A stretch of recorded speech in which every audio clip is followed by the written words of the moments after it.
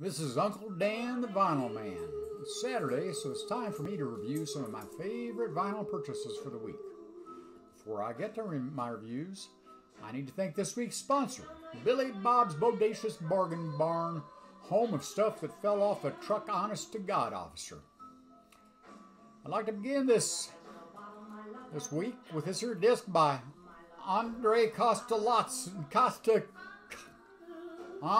Andrew, whatever.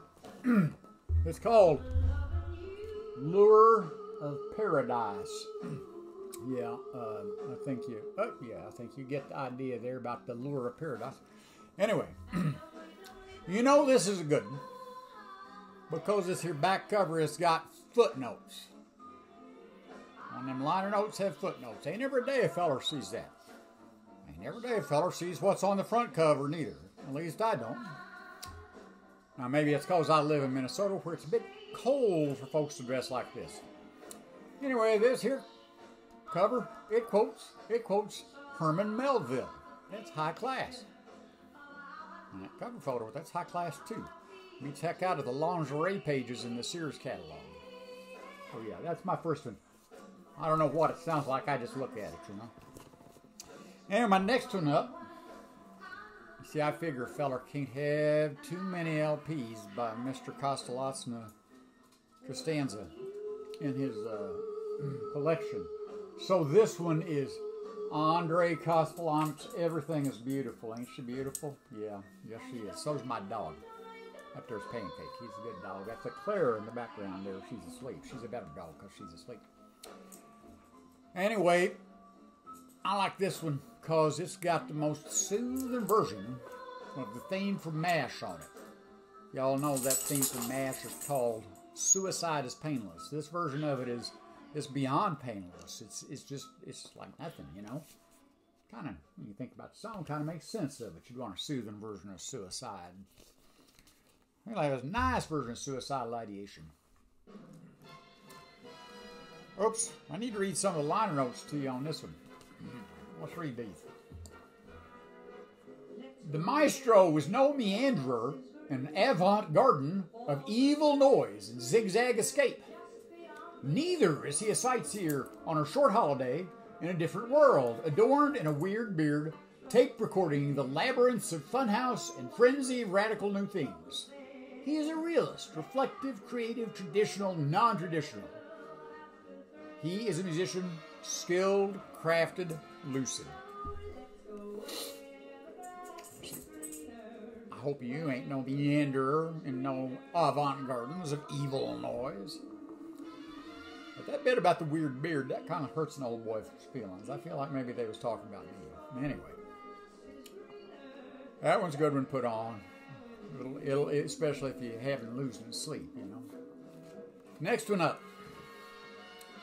We have Irving Fields and his trio at the Emerald Room. This is a high fidelity record. For proper rated production, we use RIAA or similar record compensator setting. If you ain't got no record compensation, it won't sound right. You got to compensate it right. Lots of people compensate for lots of things these days. Anyway, this is in brand new monaural. That's better than stereo, I think. Anyway, it's got the mono. Now this is one for those of you who really want to swing, but you can't swing, because if you do, you're likely to break a hip. You know, that was heck last time that happened. Anyway, one really good thing about this LP is if your turntable is like my old Gerard Synchro Lab 75, it keeps repeating whatever side has been played. You put it on and play that side and drop it and it plays it again, you see. That can get pretty annoying. You think, I'd like to hear the other side of that LP, right? I ain't going to do that unless you get up and, you know, mess around with it. But I keep playing the one side over and over.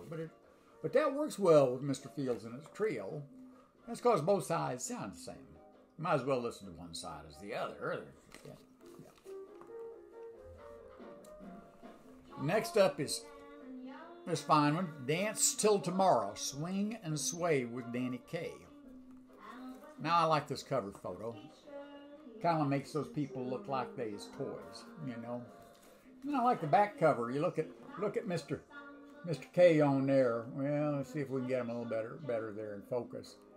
He looks like he was born 95 years old. So that's good.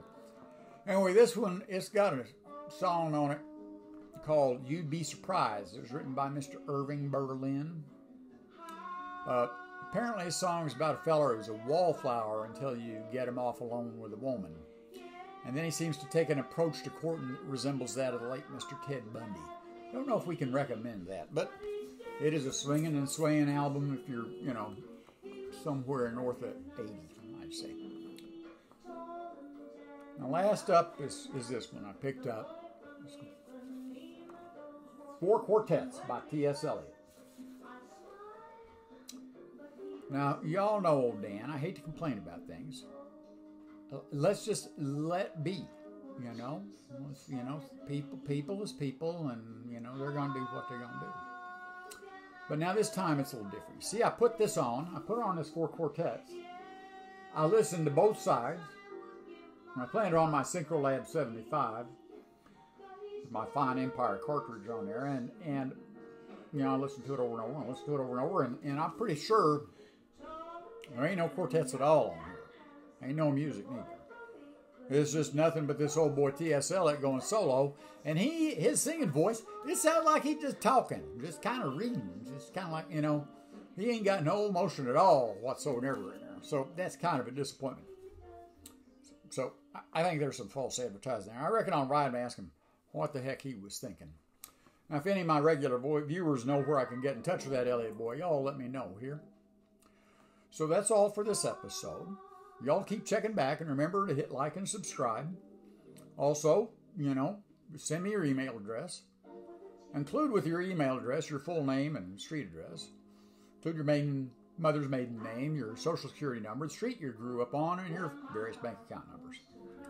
And don't forget to visit Billy Bob's Bodacious Bargain Barn. Remember, if you can't find it at Billy Bob's Bodacious Bargain Barn, that likely means they just ain't got it in stock. Why don't you go look elsewhere for it?